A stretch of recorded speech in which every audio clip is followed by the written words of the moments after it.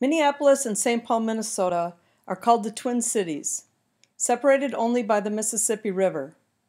In 2021, Minneapolis recorded 655 carjackings and St. Paul recorded 101, for a combined total of 756 carjackings.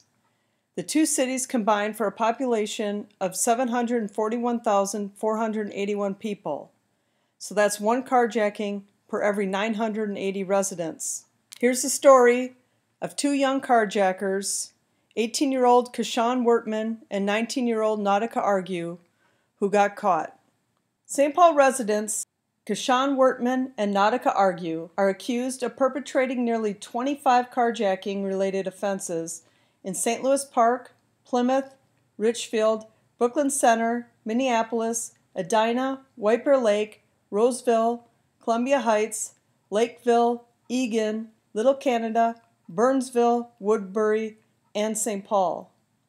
Some of these were high-profile crimes that garnered significant media attention, such as the January 9th carjacking outside of the Wayzata East Middle School and an attempted carjacking at an Edina daycare on January 12th, which was thwarted by former Minnesota Viking Robert Blanton.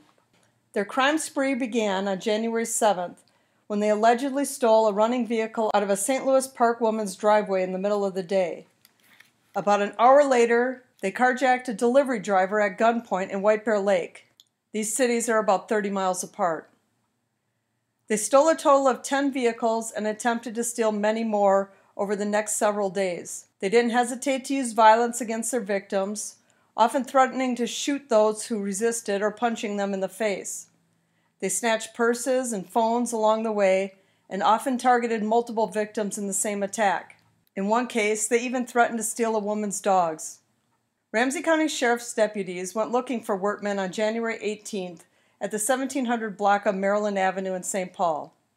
They encountered a stolen Audi being driven by Wortman with Argue in the passenger seat. Wortman then led police on a high-speed chase and turned off his vehicle's headlights to aid in his escape.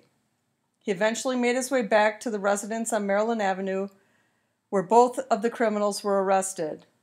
Upon his arrest, Wortman told police that they should be out arresting murderers, not people who steal cars. Wortman is facing 17 charges, while Argue is facing 14, and additional charges are expected.